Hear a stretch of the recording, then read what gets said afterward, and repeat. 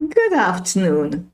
My name is Marjorie Linton, and I am an ordained minister of religion, author, motivational speaker, and a spiritual advisor with over 20 years' experience. Welcome to my podcast, Healing Thoughts Today. Please join me now as I share workable views for healing and inspiration to empower you and to lift your vision higher.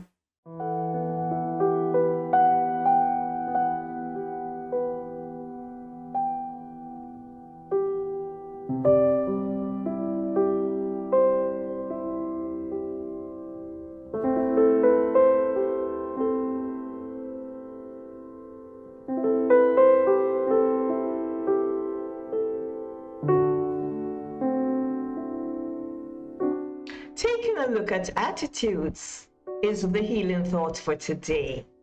And beloved friends, we all have attitudes, some good and some bad. What is important to realize is that our attitudes dictate the quality of our lives. So let us pay attention to our attitudes, as our mental attitudes can make us or break us. They set the tone of success. They tell the world what you expect from life, and you will receive just what you expect. Beware of your attitudes, my friends. If you have a bad attitude, it will reflect in your world. It will be just like a boomerang. When you know who you are, however, there will be no need for attitudes. Amen? Actually, you will become more aware of your attitudes, and you will cultivate a good relationship with yourself and with others. This will eventually lead to a positive state of mind that helps you to advance spiritually, enhancing the quality of your life. The more confident you are about yourself, the better your attitude will be towards others, and the more good you will receive from others. A good mental attitude, my friends, begins on the inside. It all begins with a thought. Proverbs 23, verse 7 says, "As a man thinketh in his heart, so is he." The nicer you are to people, my friends, the nicer people will be to you. For instance, if you want love in your life, think about giving love to others. You will receive kindness and love when you begin to give it out yourself. This is a biblical principle. Matthew 7, verse 12 reminds us, "Therefore, all things whatsoever ye would that men should do to you, do ye even so to them, for this is the law and the prophets." We can make a difference in our lives and be a light unto the world with practice. We were made in the light of God, and when we live our lives from the consciousness of light, our blessings will flow. Romans 14, verse 17 says, "The kingdom of God is not eating and drinking, but righteousness and peace and joy in the Holy Ghost." Amen. Now, beloved friends, we can develop good mental attitudes with practice. There are a variety of ways that we can improve our attitudes so that our lives will be blessed. In his Sermon on the Mount, in Matthew chapter 5, Jesus gave us some guiding principles. He began his sermon by reminding us who we are. You are the light of the world. A city that is set on an hill cannot be hid, he said in verse 14. In other words, As children of God, we need to have right attitudes no matter what our circumstances are. And we need to be the light of the world by letting our lights shine or by living by example. Our light sometimes may get dim, and our ego may try to take control when we encounter people who annoy and test our faith. When we experience sadness, loss, times of adversity, and when we neglect our prayer times. But we are made to overcome our human weaknesses, my friends. The darkness will disappear when we turn our faces toward the light of God within us, which cannot be extinguished. The light is always there within us. We only need to open up ourselves to the truth and practice the truth. As children of God, we have the potential to be perfect. Yes? We have the potential to be light bearers by adopting 8 attitudes of mind, which Jesus outlined in his Sermon on the Mount in Matthew chapter 5. The first attitude is to embody a sense of inadequacy. Blessed are the poor in spirit, for theirs the kingdom of heaven, Jesus said. This does not mean that we are any less than we are. It simply means to have a sense of humility. Of ourselves, we can do nothing, but with Christ, we can do anything. The next attitude is to have a sense of contrition. Blessed are those who mourn, for they shall be comforted.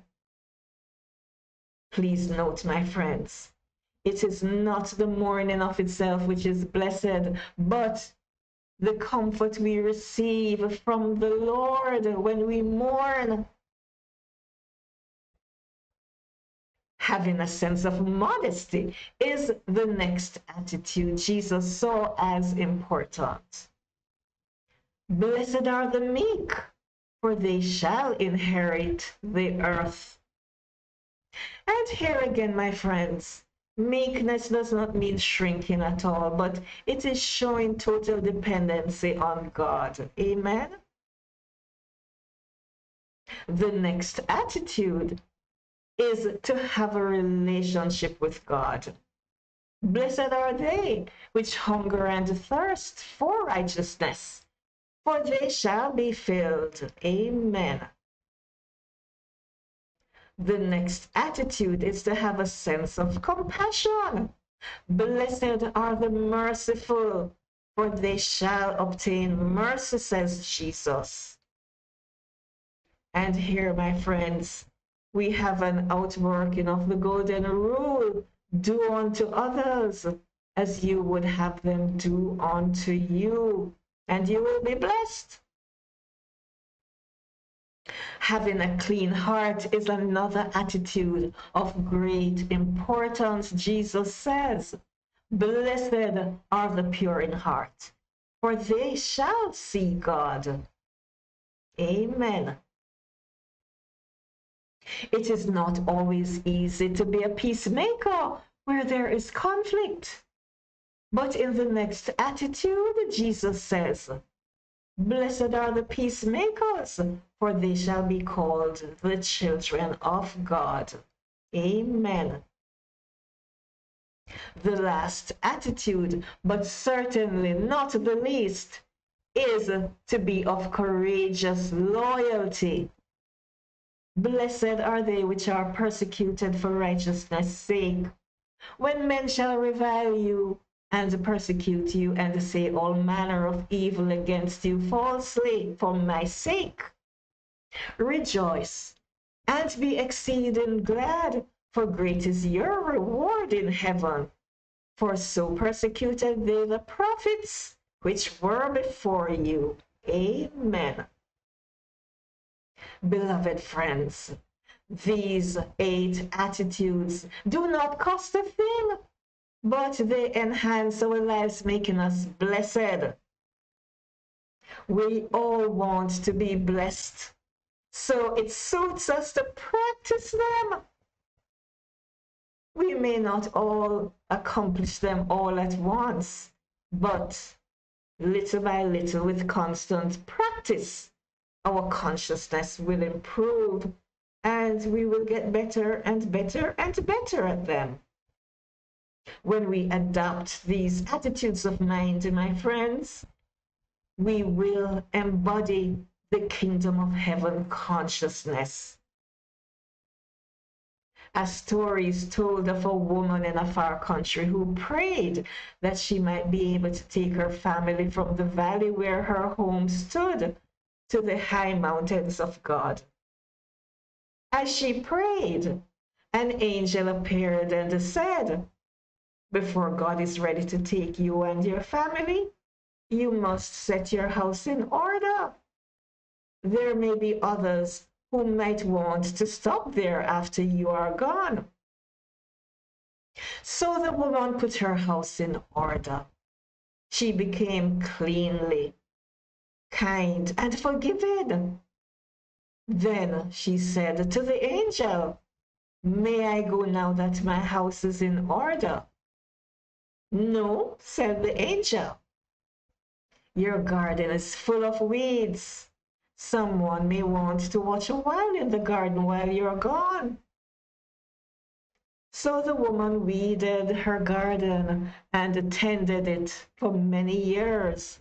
She uprooted bad habits in herself and pruned poisonous growths of hates and grudges. Then she said, "Can I now lead my family to the mountains of God?" The angel shook his head.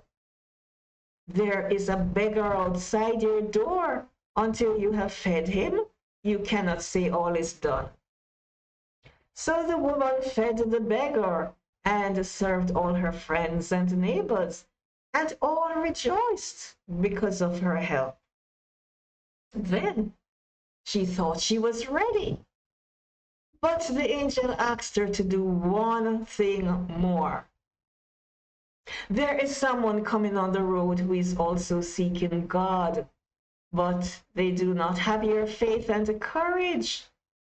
Give them courage and faith, and then ask to see the mountains of God."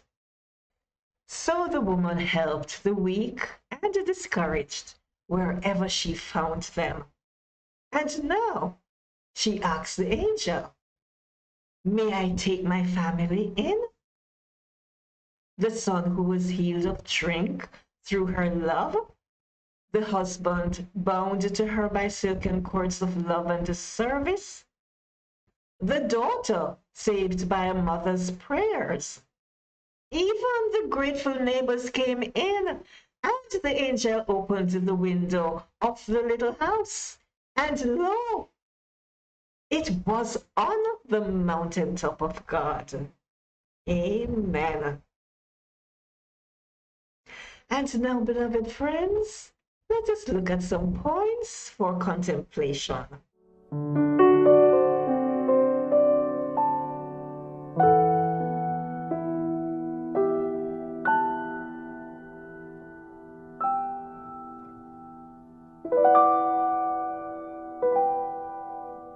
A good attitude sets the tone of success.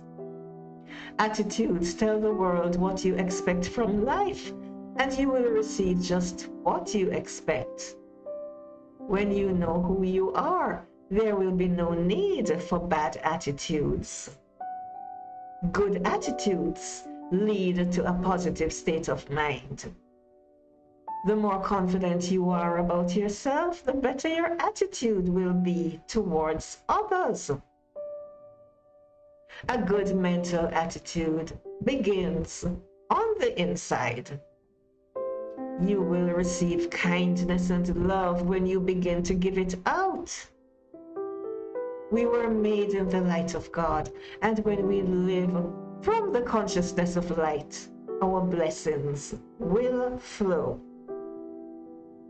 Jesus gave us guiding principles to live by in his Sermon on the Mount, which makes us blessed.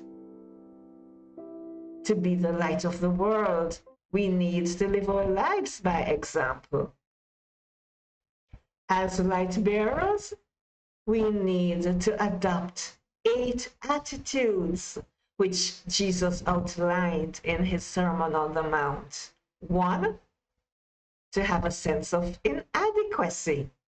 2, a sense of contrition.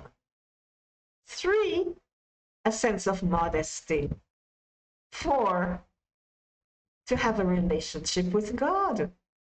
5, a sense of compassion.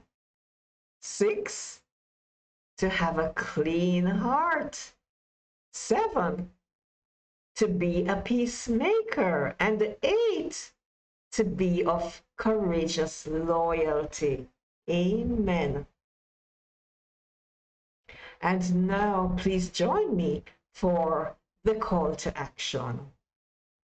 And I invite you to pause right now and ask yourself, what kind of person am I? What am I really like? Remember, dear friends, no one is perfect.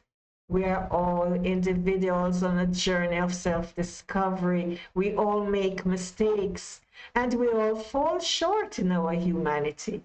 But there is always an opportunity for us to reform. Ultimately, we need to take responsibility and practice the truth that we know. Move beyond your human limitation, my friends, by paying attention to the way you live your life. Say thank you more often. Speak your truth quietly and softly. Always take responsibility for your actions. Own your mistakes and your shortcomings. Always act with a purpose, a good one. Forgive the limitations of others. Be mindful of other people's feelings. Take criticisms with a smile. Remember, dear friends, we're all mirrors for each other. Do not expect everyone to be perfect or reliable. Don't take things personally. Don't be too surprised at yourself for anything. Always remember the golden rule. Do unto others as you would have them do unto you. And continue to hold yourself to your own high standards. Amen. It was with the joy of the Lord that I shared healing thoughts today with you, my friends. I hope you have been blessed. Please join me again next week, Friday, for another healing thought for today.